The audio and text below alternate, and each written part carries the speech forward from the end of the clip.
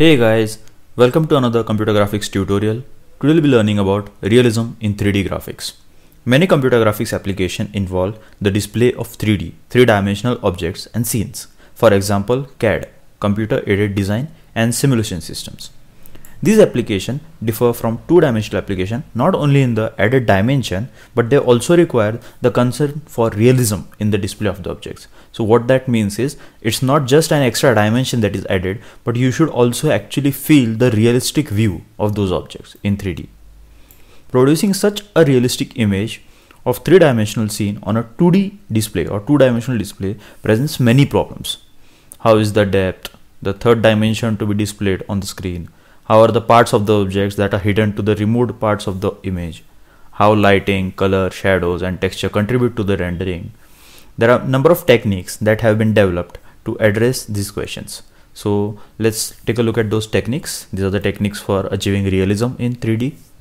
First technique, parallel projection. So you can take a look at this example over here. See, this is one image and this is the second image. Okay, this is basically the top view. Okay, this is basically the side view, and when you have parallel projections drawn from these two images, this is what we get. Okay, this is called parallel projection. All right, yeah, a simple technique, the parallel projection, is illustrated in the above figure, where a point on the screen is identified with a point in three-dimensional scene by a line perpendicular to the screen. This is usually used by an architect with two elevation views and one plan view. Though it's more accurate representation, but it's really difficult as the viewer needs to understand and reconstruct the image in his mind. As you can see, it really looks complicated because the user has to actually imagine how it is going to look. Okay, so though it is very much accurate, if you are an engineer, you must have learned one subject called engineering drawing, in which we used to draw similar images. But it's really complicated. The image looks really complicated.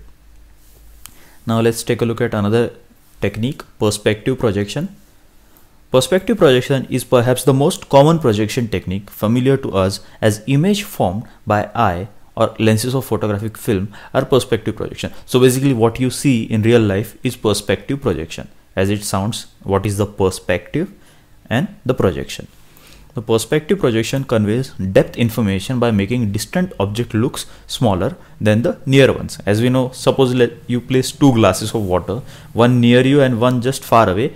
When you look at it from front view, what you are going to see as the glass that is near to you looks larger than the glass that is far away. The disadvantage of this is, if objects have only limited depth variation, the image may not provide adequate depth information and the ambiguity appears. For example, let's say there are 10 glasses, okay, but they have very small difference in their depth, or we can say difference between their distance at which they are kept from the viewing point. Then it won't provide enough information about the image.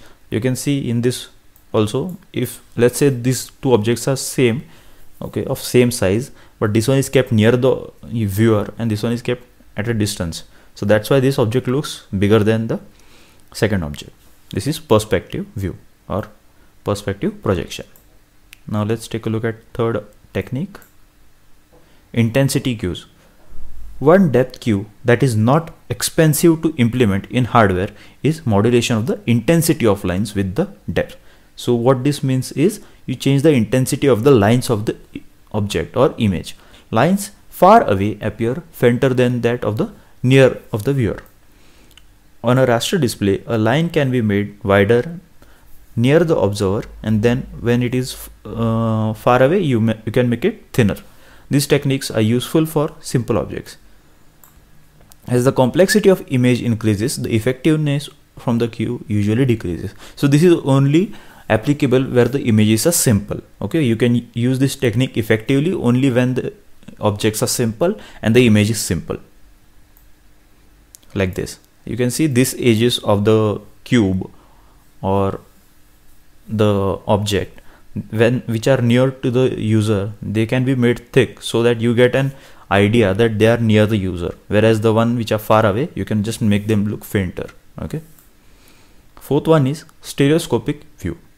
A dramatic depth cue is provided by generating two stereoscopic images. Now when you look at this word stereoscopic view, what does that tell you?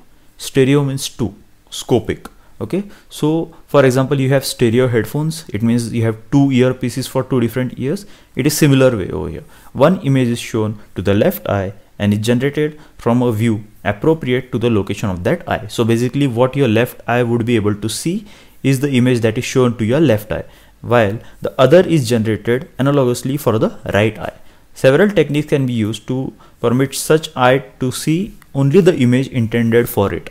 Two separate screens can be used, one for each eye, like this. You show this image to your left eye, you show this image to the right eye. This is called stereoscopic view. This is used for adding realism in the 3D. The next technique is kinetic depth effect. Depth relationship can be understood by watching an object move. A very revealing motion is rotation about a vertical axis. Lines near the viewer move more rapidly than those far away. Lines on opposite sides of the rotation axis appear to move up in opposite direction. Like when you're driving in a car, okay, and there are sides behind, not sides, when there are trees besides your car, what you can see is the trees are running, but actually what is happening is you're running and the trees are stationary, or you're driving and the trees are stationary. So it appears as if those objects are moving. In reality, you're moving. So that is kinetic depth effect. Hidden line elimination. The relative depth of object in a scene is readily apparent if the lines that are hidden from the view by opaque objects are removed from the image. Obviously, if you cannot see them, you don't display them. Okay, this technique requires considerable computation but is nevertheless useful for producing finished pictures of a scene. Why this is important? Because it doesn't confuse the user, though this is very difficult to obtain, but it's really important so that you get a clean and finished look. For example, see, this is a cube that we have. Okay, now this is the actual view. Okay, this is how the actual object is. You have these sides which are not visible. These are the lines that are not visible of the cube, but since the cube is opaque, what you do is you just remove these hidden lines. Okay, so this line would be removed, this line would be removed, and this line would be removed, and this is how the object will look after hidden line elimination. Next technique is shading with hidden surface removal. On a raster scan display, showing the color and intensity of surfaces helps to convey the depth and shape of an object. Basically, it lets user get to understand the direction of incident light and the orientation of the surface with respect to the viewer. So basically what happens is when you do shading, you let the user know on which side there is source of light, okay, on which side the shadows are falling, and it lets the user know what is the depth and the orientation of the object that is kept. Okay, and this you do of course with the hidden surface removal. So that's it. These are the 7 techniques for getting realism in 3D. If you have any doubts, any queries, feel free to ask them in the comment section below. Guys, I'm working really hard to get all this information for free for you guys, so please make sure that you subscribe and share this video with your friends as much as possible. Okay, and if you have any queries, please feel free to ask them in the comment section below. Please like this video, and if you have any other video requirements or any topics you want me to make videos on, please feel free to ask them. Thank you.